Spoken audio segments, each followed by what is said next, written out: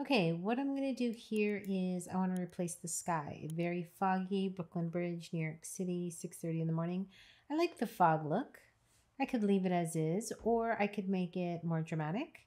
So in Midjourney, I basically searched for a bunch of skies and I found this sky and I really liked it. Now, normally I like to have a horizontal ratio, but I didn't do that when I was searching. So no big deal. It still works anyway. So I had saved this to my hard drive. And so now I'll just show you if you go and do edit sky replacement.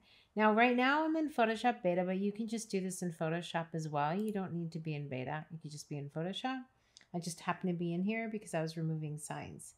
And so all I'm going to do is come in here and I want to add my sky. So I'm going to come in here and I'm going to hit the plus sign and find that sky that I liked so much. It was this one.